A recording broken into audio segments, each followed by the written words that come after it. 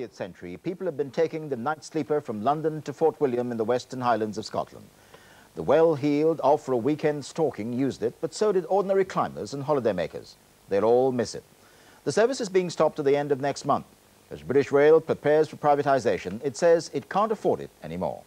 ITN's David Rose has our special report. This has been called one of the most romantic train journeys in Europe. It certainly goes through some of the most glorious scenery in the world. Dawn finds the West Highlander nearing the end of its 525-mile journey. As the sun starts to thaw the late snow, the steward begins waking up the first sleeper passengers. Come in. First class costs £266 return, though cheaper deals are available. But that does include breakfast in bed, the morning paper, and a nice feeling of being spoilt rotten. Thank you. Well, I fell asleep at 11:30 last night in the English Midlands and have woken up 7 hours later deep in the Scottish Highlands. As this British Rail brochure says, travelling by sleeper is the most civilised and relaxing way to travel long distance. I quite agree, but it's not going to be available for much longer. 94 years of sleeper service will end in just 5 weeks' time. Well, I think it would be a great shame because of the scenery, the beautiful countryside that you pass through. Driving with large families and young children is a complete nightmare, whereas this is a fantastic romantic way of getting there. I think it's absolutely batty.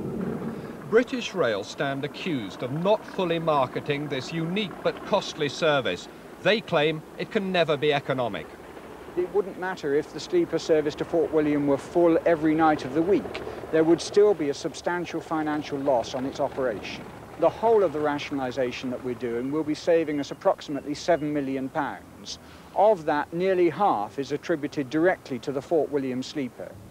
Across Loch Eel, Britain's tallest mountain, Ben Nevis, looms above Fort William. 60% of the local economy depends on tourism. Making it more difficult to reach this gateway to the Highlands infuriates those who've invested heavily. It's devastating. We're only a small town of 11,000 people, but we actually have 3 million visitors coming here every year.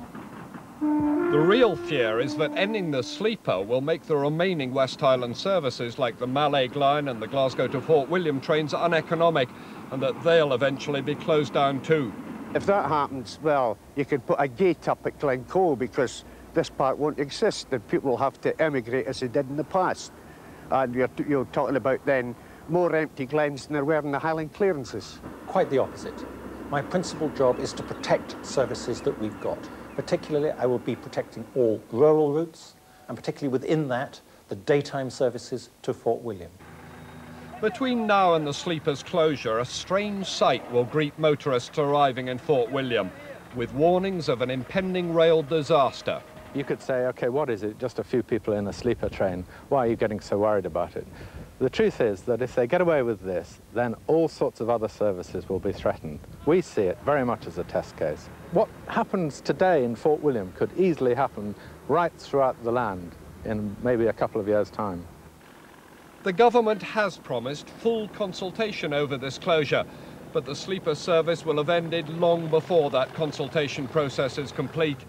That shows it's a sham, say the train supporters, and they plan to challenge the decision in the courts.